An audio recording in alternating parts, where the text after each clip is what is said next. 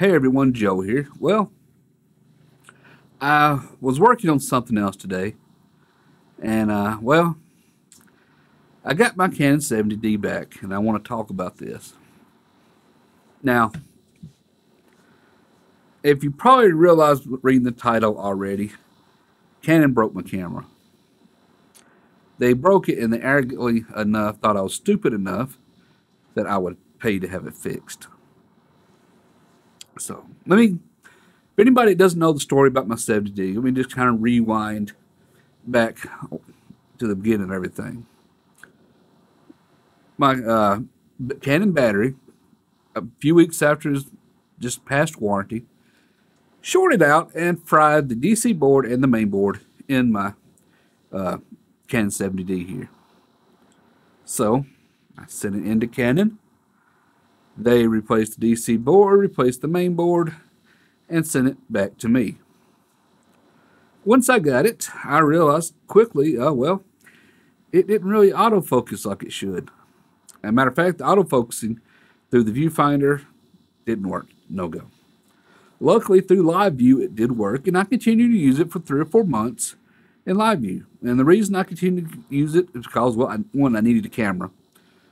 2, the sensor, if you did any kind of even like just regular video like I'm doing right now, it would have hot spots. So I never could use it even as a video camera, which is really terrible. Now I figured the sensor is already where I was bad enough I couldn't use it for any kind of like, night photography, anything of that nature, especially if anything with motion, because, well, those big magenta hot spots is kind of hard to edit out in video, especially if you're doing a time lapse. So I ended up not using it a lot at night, at least if anything other than stills. Of course, stills I could edit it out, so it wasn't no big deal.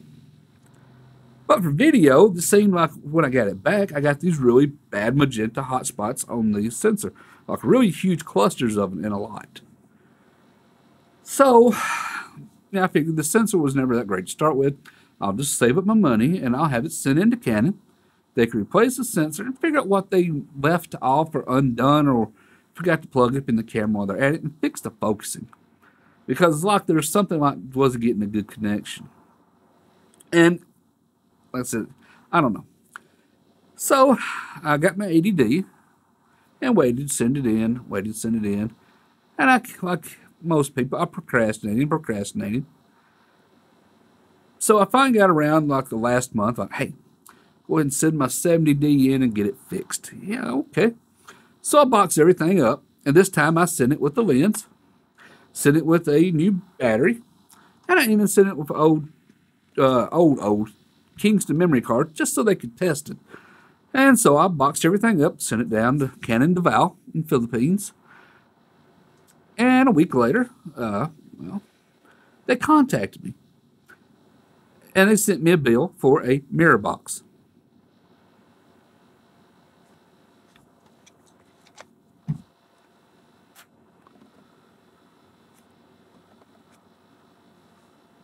What's wrong with the mirror box? Mirror works. Yeah. Mirror works in it. What's the big deal? Alright. So, anyway, I wondered what's wrong with the mirror box. I told him, look, left here, nothing wrong with the camera other than the autofocusing system through the viewfinder. Didn't work. Probably something left undone. And that's what I figured. They probably left something undone. So, I kind of got pissed off. The more I thought about it, the more I thought, they done broke something. So I told them, bluntly, I wasn't very happy with them. I'm going to send it back. Which they did. But now,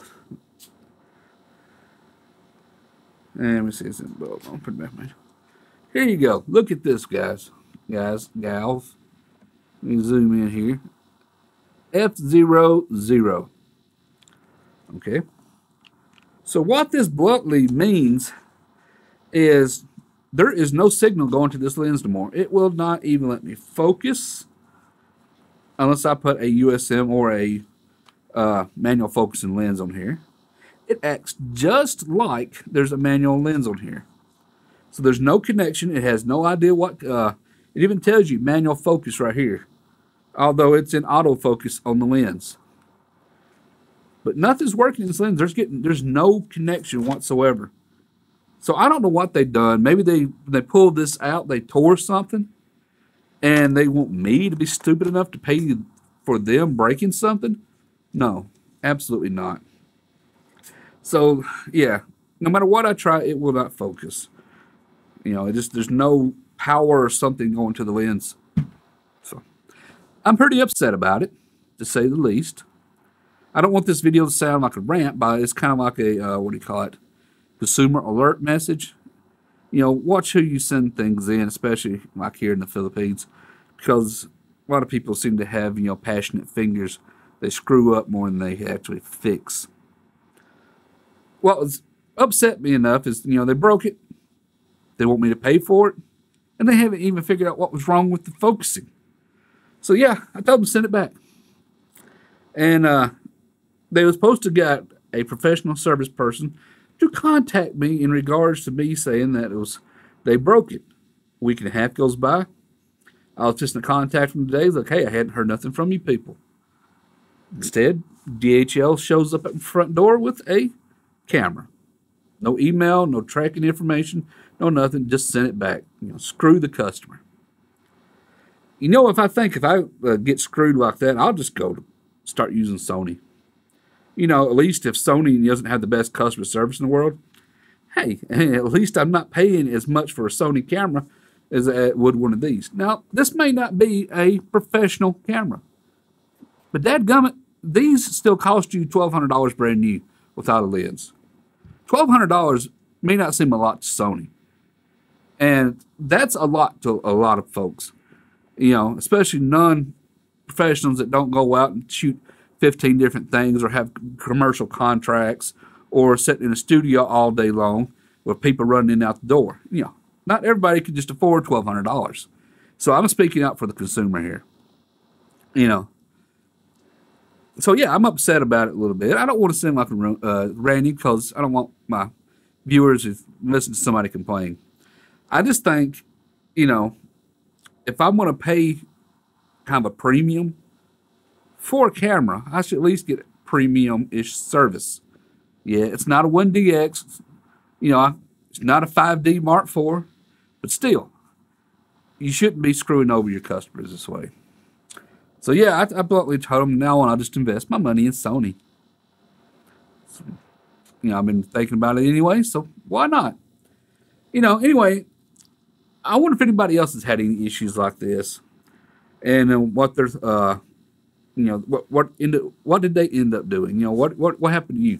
How did you get it resolved? Did you not get it resolved? Or you just said, hell with Canon altogether? The market's going to where everybody wants to go to something that offers more at a lower price. That's the way the market always is. Currently, Sony's offering that. No, I'm not a Sony fanboy. Now, I've used Canon for years. Every camera I have owned has been Canon since around 2001. And be quite honest with you, I like Canon for the ergonomics, I like for the layout. But, if they're going to treat me like this, I'm not brand loyal. I'll just buy a freaking E-mount adapter and hop right over to the Sony Alpha line in a heartbeat. Doesn't bother me. It's my money. And at least if I'm going to spend my money on something, at least I'm not going to spend a lot of money and still get screwed over. Sony may not have the best customer service in the world, but hey, unless you buy one of Canon's flagships and pay for their professional services, you don't either. So, anyway, that's it for this little small vlog. I hope it don't seem like a rant. Just kind of a lot of customer awareness, whatever you want to call it. Anyway, if anybody else has had any issues like this, post down in the comment below. Let me know how did you get it resolved? Because all I've got right now is a wall decoration. I guess I can just stick it up on my shelf over here and say, look, everybody, that's what a DSLR was. Just like all those old cameras, nostalgic, ancient cameras everybody puts on the wall when you go into their offices and stuff. Yeah, mine's going to have a 70D sitting up there, it seems. So, anyway, everybody, that's it for this video. I don't want to seem like a rant. Just kind of a vlog. Kind of, I'm kind of upset about it. As dadgummit anybody should be. But anyway, I guess now I got this video over with, I can get back doing the review I was working on. Anyway, see y'all next time.